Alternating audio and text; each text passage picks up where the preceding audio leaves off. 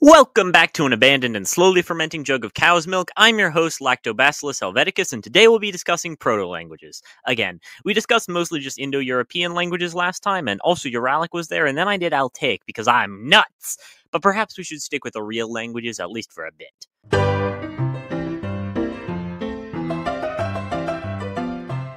So if you don't know how this is going to work, we're translating the famous Day 9 quote, "Your brain is small and both your hands suck," except I'm ignoring both because it's stupid and hard to translate. Show me Proto-Semitic. Proto-Semitic is weird, starting with the fact that it does not have a word for your. Instead, an enclitic is attached on the word being possessed, the letter kaf followed by a vowel, which, as you can see by the diacritics, is both short and long and varies based on the gender of you in question.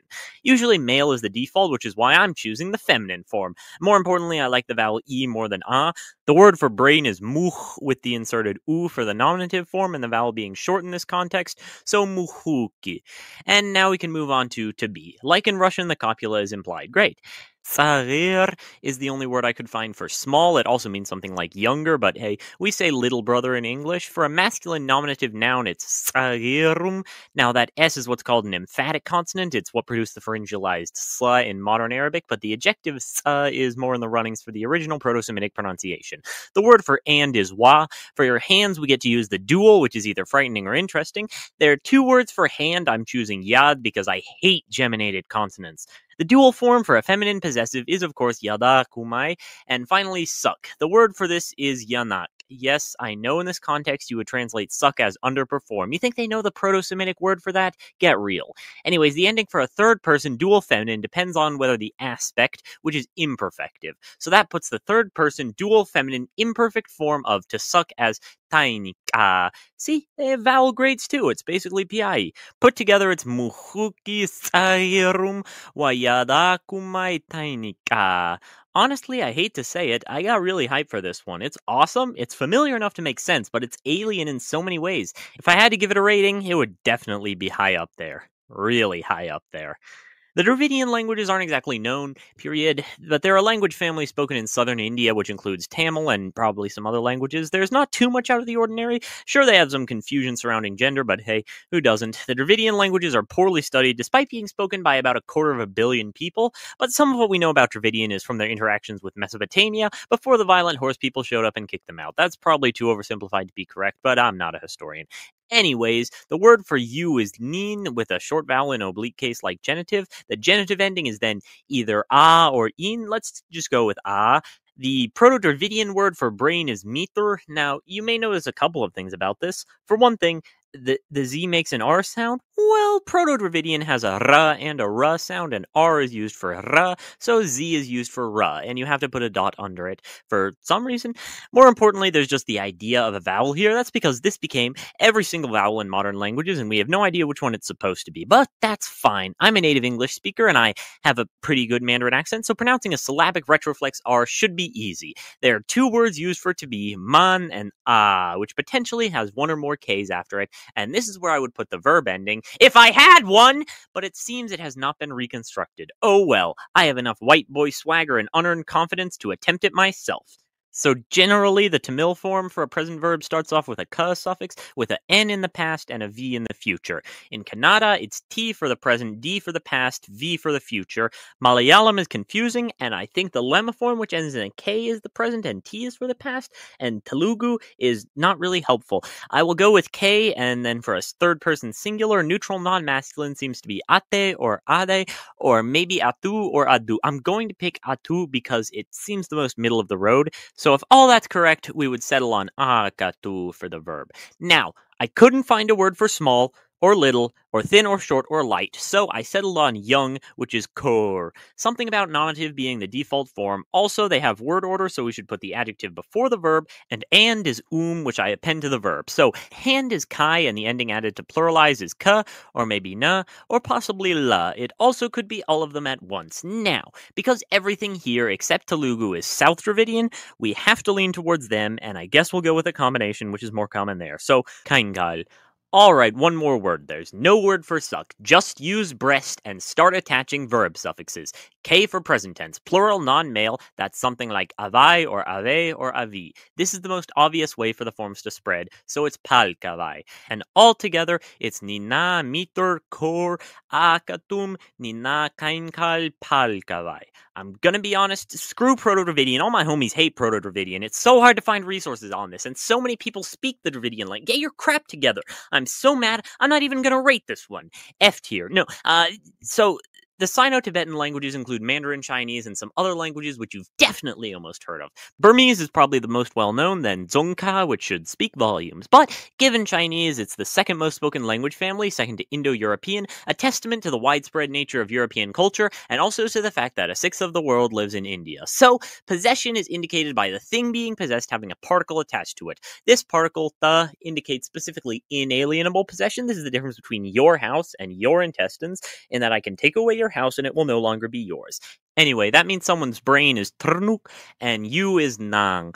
Hopefully, I can get away with just jamming these together. The word for small is ngai. It's kind of unclear. However, to me, ngai is definitely not a possible word, so I'm gonna go sngai. Again, there's no copula.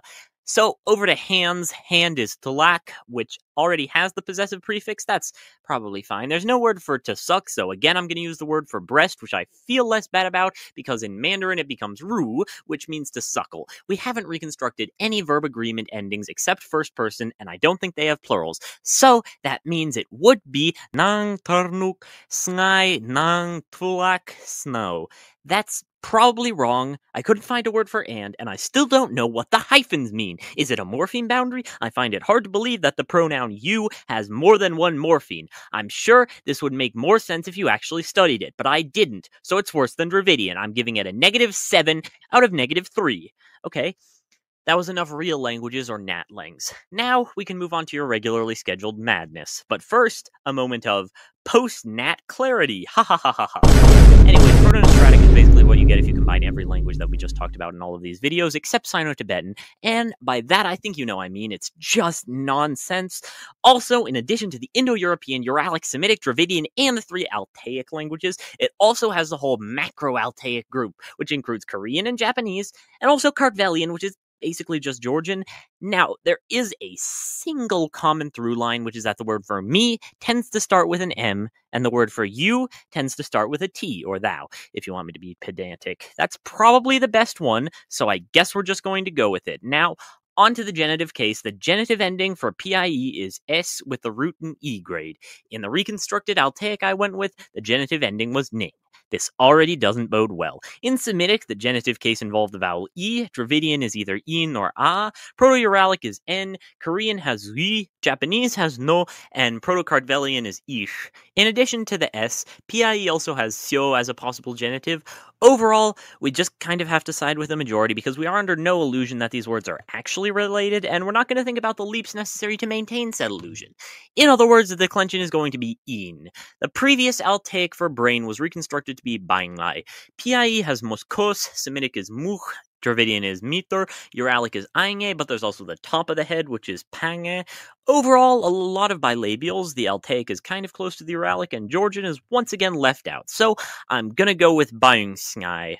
I have no set phonology in mind. I'm just gonna pick whatever sounds the most intermediate. To save me the trouble, I'm going to assume the copula is implied. The word for small was kitig in Altaic, Kur in Dravidian, Tsagir in Semitic, Shenka in Uralic, and Mei in PIE. I couldn't find a Proto-Kartvelian, but the oldest form of Georgian I could find was Chik.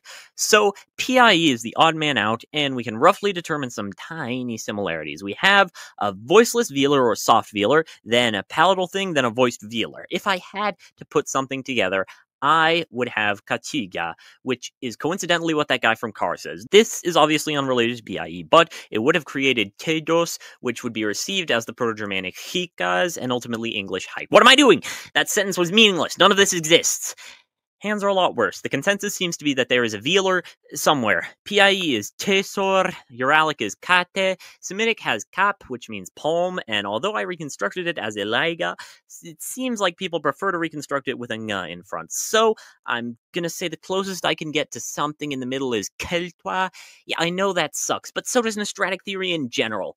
The dual case in the languages it exists in is K in Uralic, H1 in PIE, and Na in Semitic. I really don't think it's possible to justify the Na, so we'll call the N an innovation and say Proto-Nostratic had laryngeals. Keltoir. Now, the word suck is hard to place. The PIE saug is proposed, but the Uralic shue is also likely. The Semitic has yanak, and I reconstructed the Altaic as köke or höke. Given we see a debuccalization of S to H in Greek, it's not out of the question, and if we are working on the assumption that N just kind of shows up in Semitic, we could place the root as sauk. The PIE dual ending is tes, but PIE also has the same affinity for S stems, which could be innovated. Semitic doesn't shed too much light, so I think I'll end up with the Uralic pattern where the ending for a present indicative verb is the same as a noun. That is to say, ending H1, giving soka. So these nuts. Got him. And we have tin bausngai katiga, tin kelpa soka. I think you can all agree that sucks, and we should give up on historical linguistics. I'm giving it a box of chocolates and a nice bouquet. Out of 10.